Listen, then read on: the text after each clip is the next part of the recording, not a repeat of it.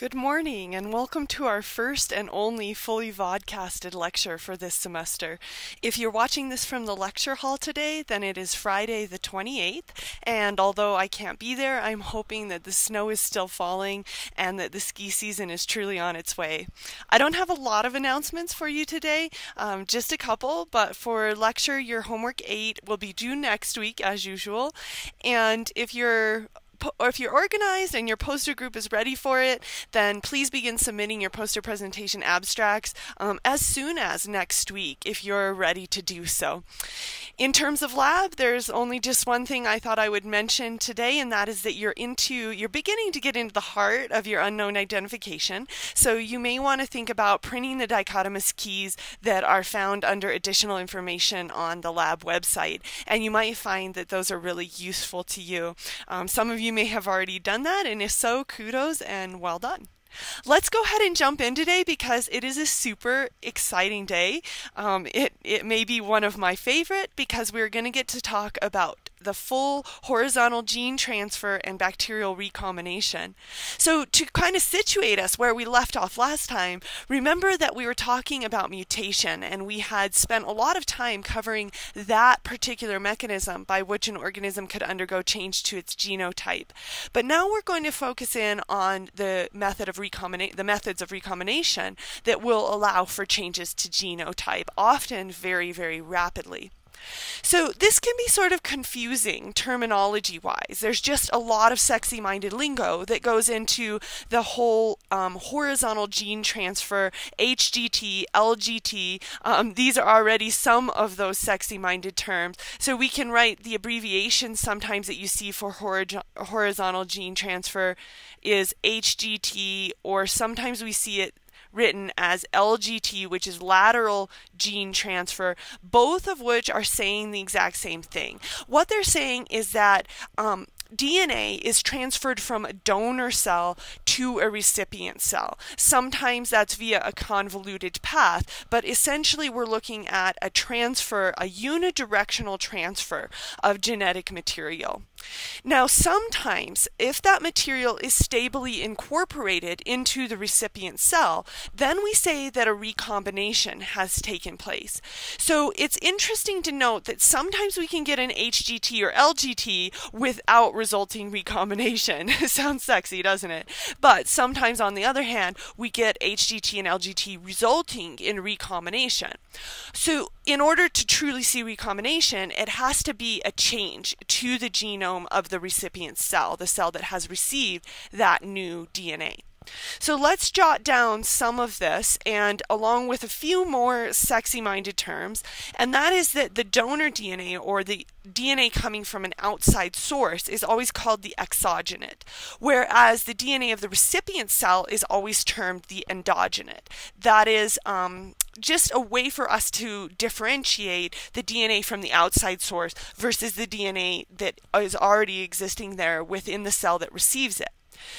If a lateral gene transfer occurs where the nature of the endogenate changes, that is to say that the genome is changed by the HGT event, then we say that recombination has taken place. Sometimes we get a situation where an HGT does happen, there is a gene transfer, but the cell that receives that new DNA isn't changed for whatever reason. We'll talk about that here in a minute.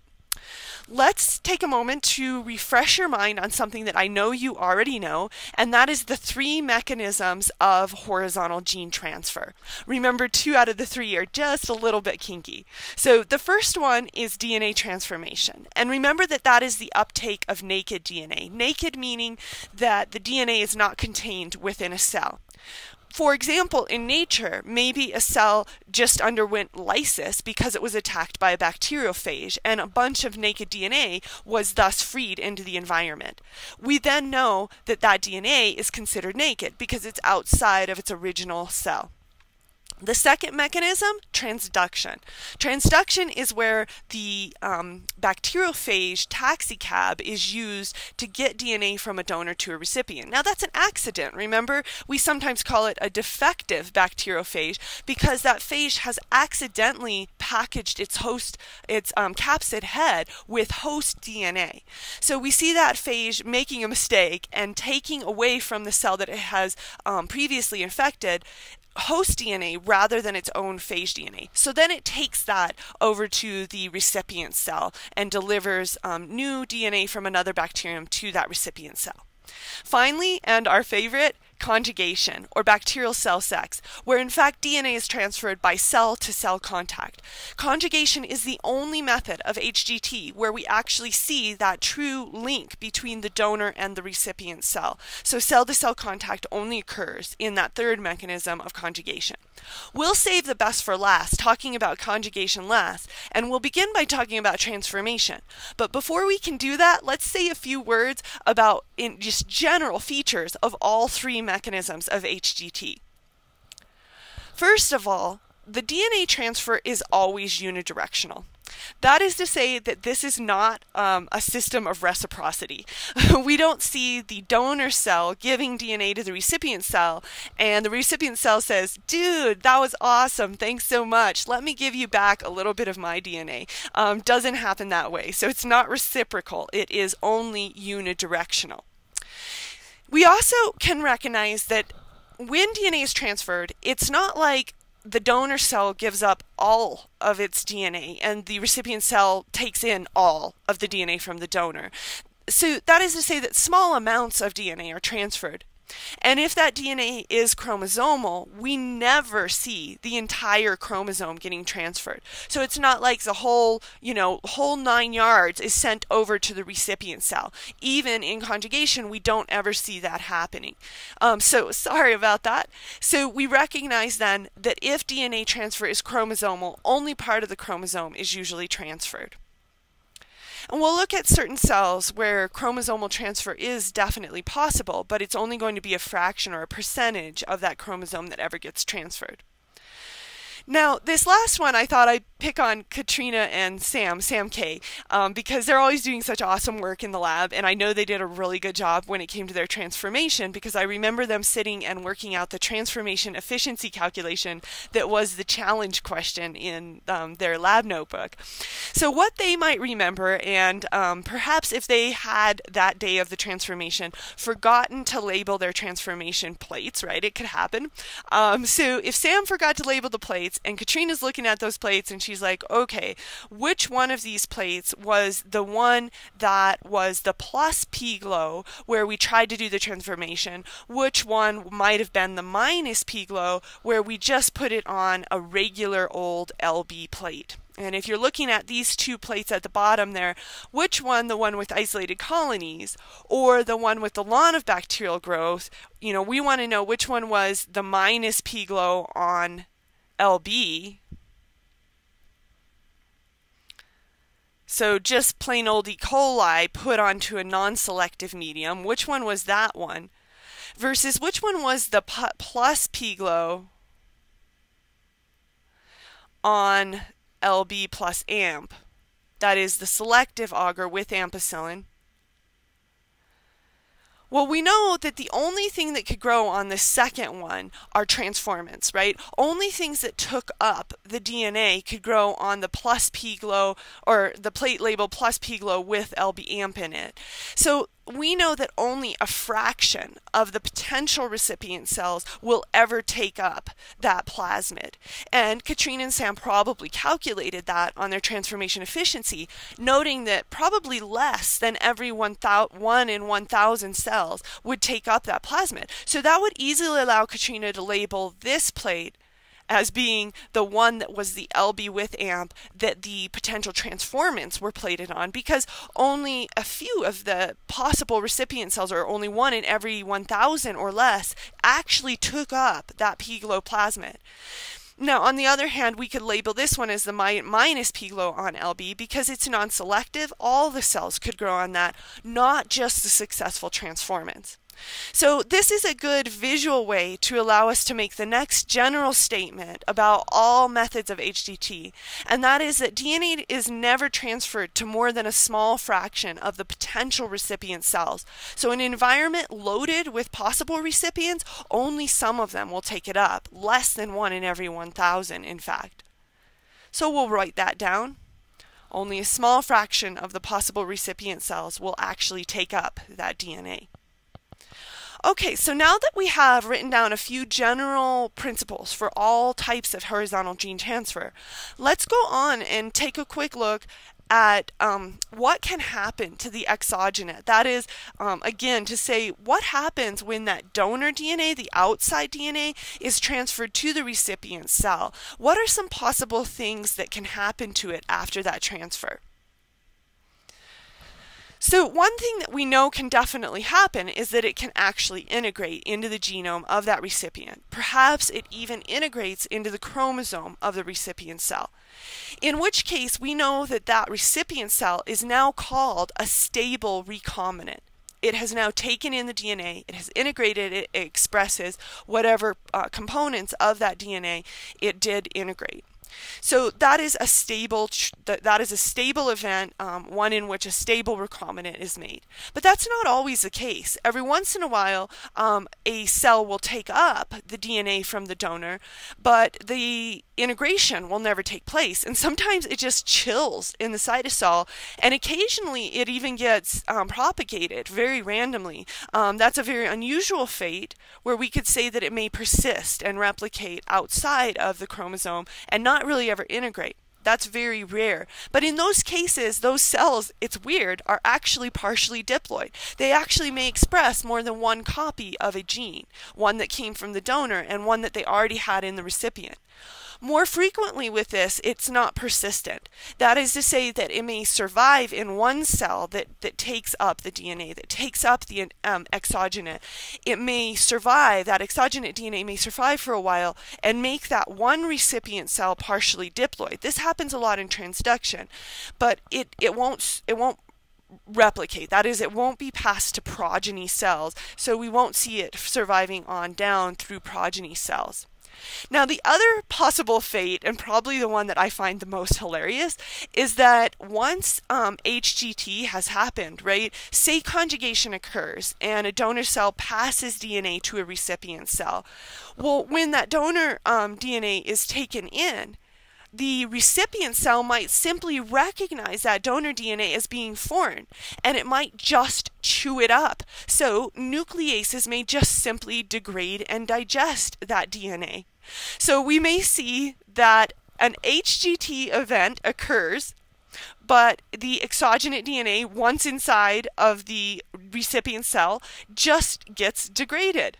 So I find this hilarious, and it reminds me of this one stand-up comic routine that Ellen DeGeneres does, where she's talking about how some people like to videotape their sex, and she's trying to make sense of like what they do with it afterwards. And so she's like, oh yeah, they probably sit down and do like a coaching session with it, where they're just like looking at the TV and they're like, ooh, yeah, no, that was good, that was well done, no, definitely, you know, oh, looks good, looks great. But now wait here, oh, energy, nothing.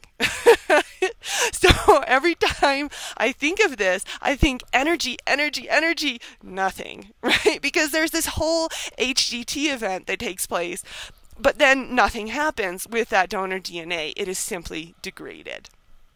Okay, on that note, we can move along to DNA transformation as the first method of recombination, or potentially leading to recombination event. So transformation, we remember from lab and our discussion in lab that it can either be linear or plasmid DNA that's taken up by a recipient cell. On the left, the picture I've drawn here shows that the naked free DNA in the environment is linear DNA, and that linear DNA will be taken up. Interestingly, only one strand of the linear DNA is taken up, and sometimes it will orient itself next to the chromosome and replace a piece of the recipient chromosome. So we could say in sexy-minded language that the exogenate replaces a portion of the endogenate DNA. So that's that's what we call complete integration of that linear DNA. So you get linear DNA uptake and potentially integration. The other fate is degradation, right? The energy, nothing. Because here we see that, in fact, that linear DNA can simply be degraded by host nucleases and is never integrated, and nothing ever really comes of that horizontal gene transfer. Over on the right, you'll notice here, this is the transfer with chromosomal DNA. So, this is the transfer with plasmid DNA. So you can notice here that the plasmid DNA is taken up by the recipient cell, and then unlike linear DNA, does not get integrated. But we know that plasmids have their own origin of replication and will be able to self-replicate and persist within the cytosol. So this is a little bit different in that the plasmid stays in the cytoplasm, resides there where it replicates. One thing you might also note here is that we haven't shown the fate of potential degradation, and that's because it's much rarer with plasmid DNA, because plasmids, of course, are circular and they're not quite as subject to the Pac-Man chewing, right? Amanda's out there doing her Pac-Man. The Pac-Man chewing that can take place on a linear piece of DNA, we don't see that quite as readily on this plasmid DNA. Okay, great. So the two types, either linear or plasmid, we're going to focus here in lecture on linear DNA transformation because we focused in lab on plasmid DNA transformation. So before we get into the depths of all of that, let's go ahead and take a moment to talk about just the basics of transformation and the fact that not all cells are readily willing and able to take up external DNA. Cells that are capable of being transformed are termed competent cells. Many different types of bacterial genera are actually naturally competent. I've listed a few here, some of those species that will just readily take up DNA from the environment. Often these are things found in aquatic and soil environments that, are constantly very packed with a lot of cells and are swapping DNA and undergoing a lot of rapid natural selection. And this is a great environment to be ready and willing to take up external DNA.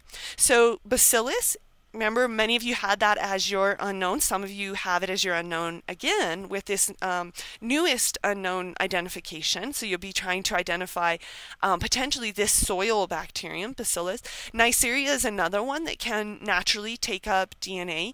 Streptococcus is one that also has natural competence factors and is able to do that. Pseudomonas is another that we haven't listed here. Haemophilus, Azotobacter is another soil bacterium. So there are several genera that will do this naturally. Interestingly, the one that we worked with in the lab, E. coli, doesn't do this naturally. So it has to be made competent. And remember that whole 9 yards that we put it through, rinsing it in calcium chloride, doing all those spins to make the cells naturally competent so that when you heat shock them, and again, you had to heat shock them to get the DNA to go in, you had to go through a lot of lab protocol to make them take up that DNA. Some cells are even more difficult to transform, and I know Jeremy has done some of this in your research lab, and we have to actually use something called electroporation. So rather than simple chemical treatment, you may actually put them into an electroporator and shock the heck out of them to get them to take up the DNA. And this is a photograph that looks very much like the electroporator that I used when I was in grad school, and maybe it looks a lot like the one that Jeremy uses in his lab as well. Jeremy, if you are so inclined, take a picture of your electroporator that I could use for class. That would be way cool. This is simply one that I found on the internet that happens to look, I swear it looks just like the one that I used in grad school. So electroporation is a more extreme method to get the cells to shock them electrically to get them to take up the DNA, the naked DNA in their environment. So electroporation, chemical treatment, these are ways to make cells competent that aren't naturally competent. It's actually kind of interesting. I was talking, I think it was with Kevin Brown the other day about this, that sometimes there's an interest in getting human cells to take up DNA. And some years ago, the scientific world was all abuzz about the fact that human cells are actually somewhat naturally competent, and that that started the craze of trying to develop DNA vaccines. So trying to get DNA into human cells to get your cells to express antigenic compounds to get a natural sort of a different method of vaccinating. And so Kevin and I had talked a bit about this, and I was telling him about how sometimes human cells are even electroporated. And I have here, this is an Immunology in the News article, and I don't know if you guys can see it if I turn it around here a bit. This was in 2007, but still a very applicable technique. And let me read you just a little passage from this. So one of the problems with DNA vaccines is that the molecules are large and have trouble getting through the cell wall to the nucleus where they do their work. So helping to increase the amount of DNA vaccines that get into the nucleus, we can use electrical pulse. So this is like human electroporation. So the companies here described in this article have devices that administer a quick electrical pulse to muscle tissue in which the DNA vaccine has already been injected. And the electrical field creates a temporary opening in the cell membrane and allows more DNA vaccines to enter into the cell. So it's an interesting article about electroporation for DNA vaccines. Let me know if you want to see that article.